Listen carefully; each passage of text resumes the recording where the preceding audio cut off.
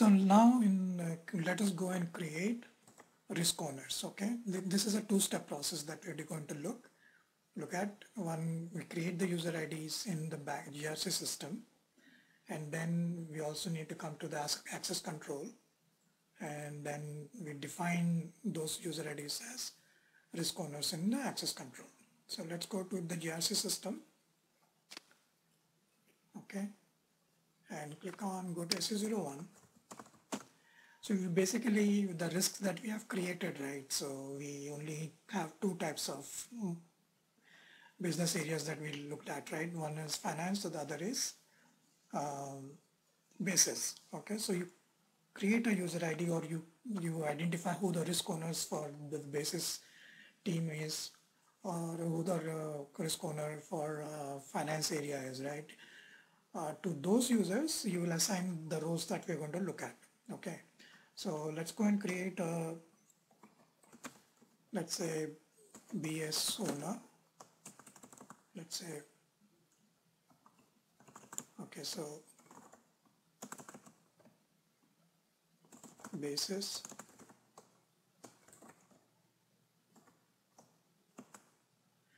risk owner. Okay, we can create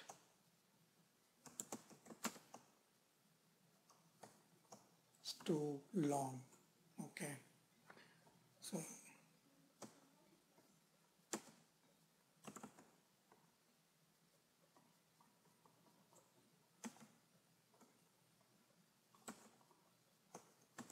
let's say BC owner. Okay, basis component owner, and we click on this, and let's say risk owner basis component. Now this is in real system, it will be somebody, okay, some user, and this cannot be a generic user. I'm just creating a generic one.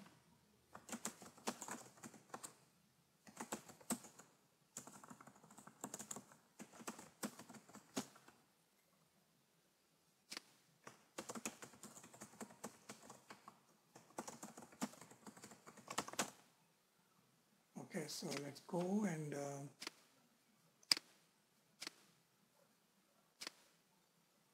add the roles. So for the main roles that you need for a risk owner is going to be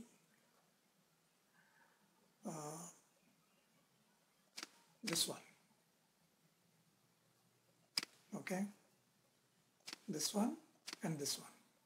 Along with that, you will also need some basic roles that every GRC user would need. Okay, so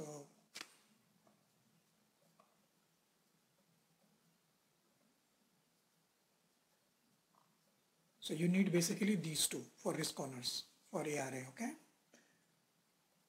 let's set them up. Okay, save it, and you can make a copy of this, because in this case you can make a copy because we're going to create an owner for FI also, right?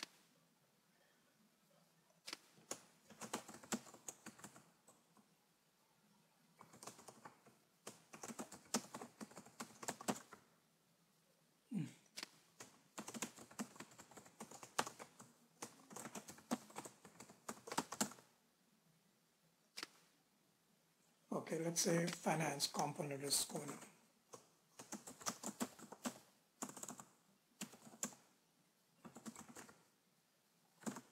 Okay, so both of these guys, all the risk owners, like I said, will need to have this risk owner role and the risk analysis role.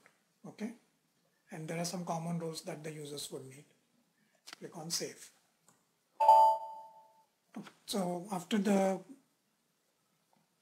risk owner, we have created or assigned the risk and risk owner roles to the user, the risk owners. Now you go to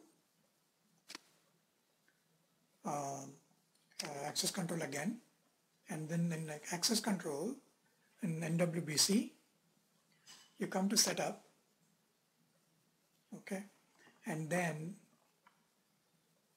click on access control owners. So here you basically define who the risk owners are, or let's go and create. Okay. So if you look at, these are the different roles that you have, okay, as an access controls, the owners, different types of owners, and who does what is that. Okay, so for example, if you have a firefighter ID, if you're using EM, you would have to have a firefighter ID owner as well as a role owner. Okay, similarly, if you are using BRM, the role owners will need to be defined here. Okay. If you're a firefighter controller, you need to have the firefighter controller assigned to that person. Okay, so let's click on owner, and we are defining our risk owners, right? So let's say BC. There's a basis component risk owner. Let's search for, assign that. And what kind of owner is this person, right? So he's a basis component risk owner. So we'll select risk owner and check this box, owner type. Okay, and if you want to assign, enter a comment for this, right? Basis component risk owner, you can do that. Okay, so then save it. Data is saved, and close this. So we have one, create another one. Okay, we have one for finance also, right? So let's click on F5. Okay, so which is ours. So we have this finance F5 owner. That's the one we created. And this person is also a risk owner. So select risk owner. And if you want to add a comment, you can add a comment.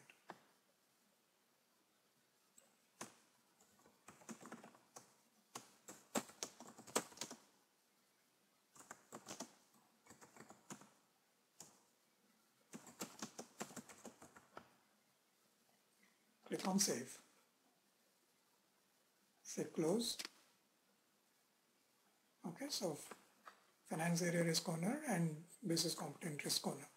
So you have created the two risk owners, right? We'll come back to this screen again when we do EM and ARM and BRM, okay? Because we need to assign owners for those modules also.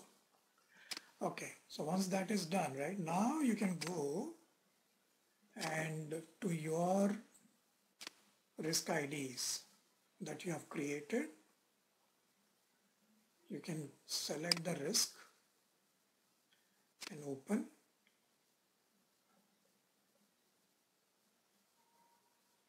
And go to the risk owner. Because this is a basis related one, click on add. And when you check, whoever is assigned the risk owner type, owner type in the access control, you get that list here. Okay, so we have the BC owner, who is the role owner, so the risk owner, then you add this.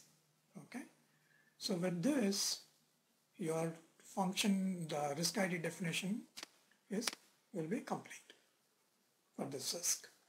Okay, when you close, now so you see there is two entries here, right? But this is for different functions. So if you open this, the second one, you'll have the role owner there also. Okay, so you need to pick only one record for each of the risks and then assign the risk owner. So this is basis again. So let's go to risk owner, look at the rule sets. You have the rule sets. They have the risk owner.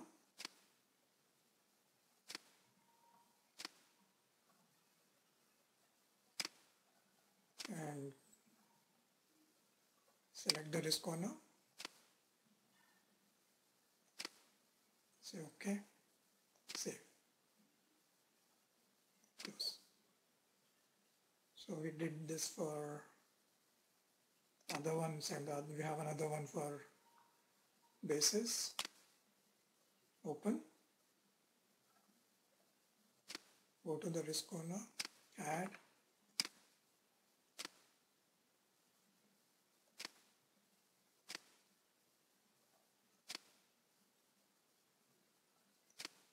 Save. Close. Now we have risk IDs for finance. Okay, so let's go and assign this to finance. Risk owner, add the finance owner. Okay, save. Close. Next one. So after this risk IDs are created, the next step that you would do is to generate the rules.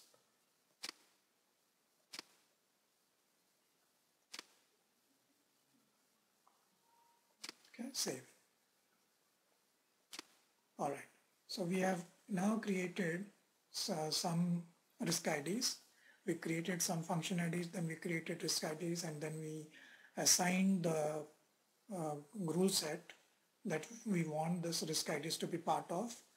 And then we also assigned the risk owners for this risk IDs. So risk owners